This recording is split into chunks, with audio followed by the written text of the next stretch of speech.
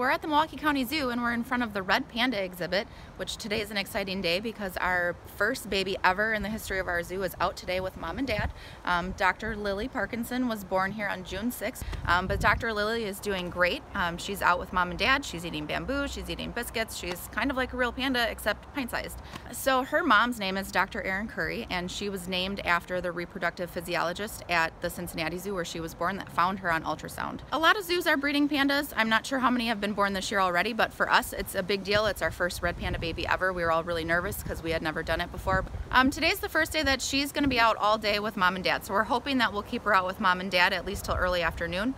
Red pandas really like cooler weather, so today's the perfect day to try to have her out all day for the public. So for people coming to the zoo, when's the best time to get it? I would say right away in the morning. We open at 9. If you get here between 9 and 10, more than likely she'll be out and moving around. That's when they're out looking for bamboo and eating, playing with mom and dad, so morning is definitely the best time.